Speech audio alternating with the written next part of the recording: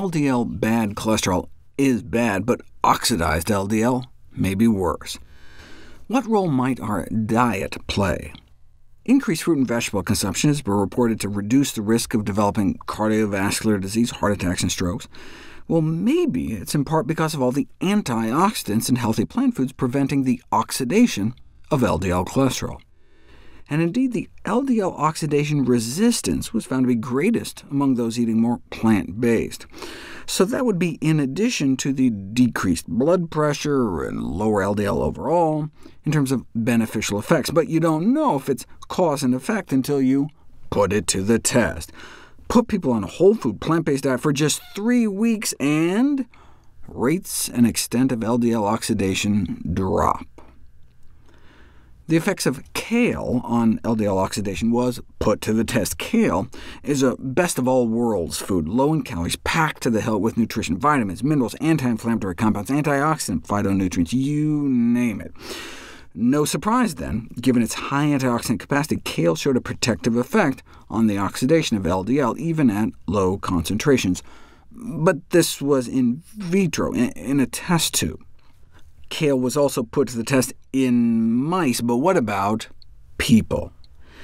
I did a video on this study on how kale juice improves coronary artery disease risk factors in men with high cholesterol. Extraordinary results, a 20% drop in LDL among the non-smokers, but they were drinking the equivalent of about 10 cups of kale a day. Still, the fact that they were able to see an improvement, even though nearly all the fiber was removed, because it was just juice, shows there does seem to be something special in the plant. But can you get the benefit just eating the stuff? Let's find out. The effects of black and red cabbage on oxidized LDL. And by black cabbage, they mean lacinato kale, also known as Dinosaur or Tuscan kale.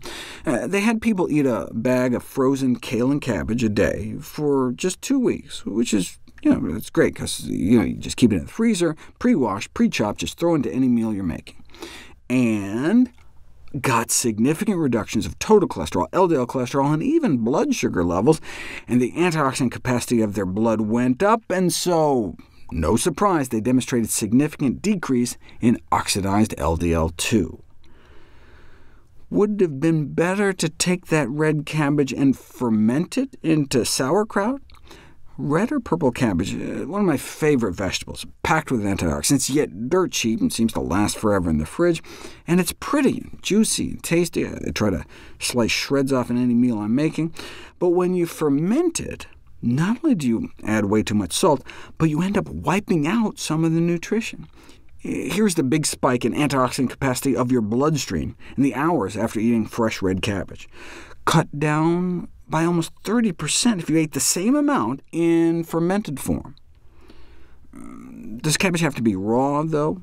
No, some cooking techniques may improve the antioxidant activity in kale and red cabbage. The effects of the cooking process can be positive, since cooking softens the vegetable tissues, helping your body extract the active compounds. However, cooking can also be negative, because heat treatment can degrade some of the compounds. They looked at a variety of different cooking methods and concluded steaming may be considered the best home cooking technique to prepare kale and red cabbage. But with foods that healthy, the truly best way to prepare them is whatever way will get you to eat the most of them.